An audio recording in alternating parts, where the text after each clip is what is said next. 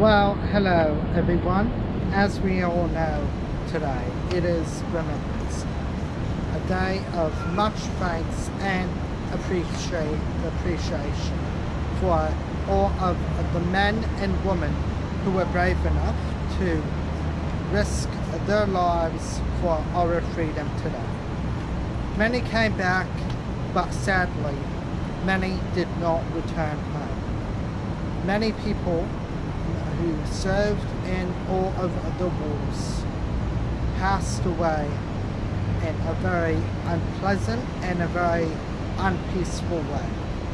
They were strong, they were brave men and women, and for that we should put much thanks and appreciation to them. Remembrance Day is a reminder for every day, and Remembrance Day is unfortunately a very sad day. I am speaking here today at ANZAC Square in the Brisbane CBD, and I know that we do have subscribers, and we do have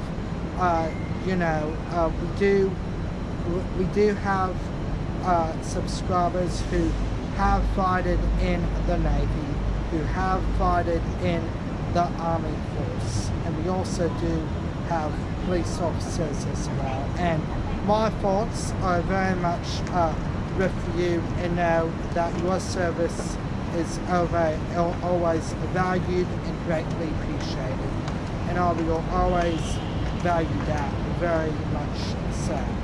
And I am very proud to be standing here today to commemorate Remembrance Day, because there are many families who still do unfortunately suffer the loss and the hurt. On the 11th of November 1918, it was official that World War I ended. On the 11th month of the 11th day of the 11th hour, we pause and reflect for a minute of silence, and that is exactly what I just did down there, to pay my respects for those who gave up their lives, and particularly for those who died and never came home. We'll always respect this, and we'll always respect this day on the behalf of the office of the Sushi Guy 59 teacher. Currently, right now, in the present, we are going through a war right now where many men and women are coming to fight of the war between Russia and Ukraine. It is not a good thing of what is happening at the moment, and what we need to do is that we need to work together to get this done.